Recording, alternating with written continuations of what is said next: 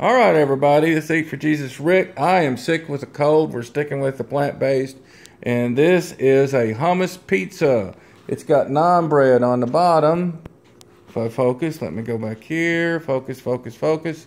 And that's cucumber, not zucchini, because we didn't have any zucchini. That's cherry tomato. Go ahead and say it.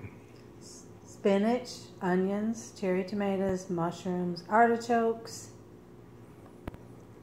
Okay, and it's going into the oven at what temperature? 400. 400 for how long? We don't know.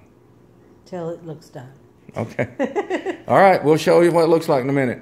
After 5 minutes at 400 degrees, it's hot to touch and ready to eat.